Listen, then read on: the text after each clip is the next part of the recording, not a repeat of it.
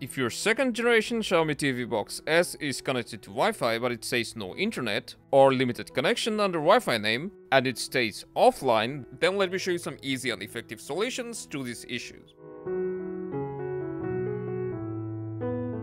First, we'll start by cold booting both our Xiaomi TV Box and the router. Just unplug them from power and wait for around 5 minutes before you plug them back in. Now Wi-Fi should start working on your Xiaomi TV Box. Now, if you're still having issues, but the same Wi-Fi works on another device, then let's try forgetting the network from our Xiaomi TV and then reconnecting to it. For that, we need to go to Settings and from there select Wi-Fi. Then we'll select our Wi-Fi network and then scroll all the way down to Forget Network. Select it and press OK. After that, we will go back and reconnect to our Wi-Fi network.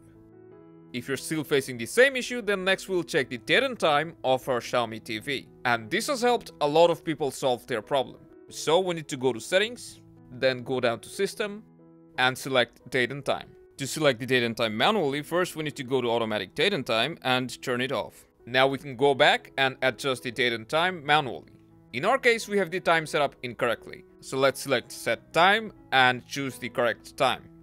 Then you need to press OK and the time will be set.